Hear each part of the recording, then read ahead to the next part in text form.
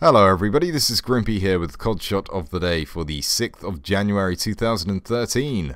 Hope you're all having a good year so far. We have Side Caesar here playing some Black Ops 2. He's going to get himself a nice little triple there to start the clip off, and then a collateral. This guy likes his kills in multiples, and yes, he certainly does. He gets himself another triple. Let's watch that back again. There's the triple. Waits around, knows these guys are going to pass. Gets a collat, and you know what's coming because you've just seen it. Yes, it's the triple. 8 kills in 3 shots. Good job, Side Caesar. Now you guys know you can do as good as that. Send your clips in and I'll see you soon.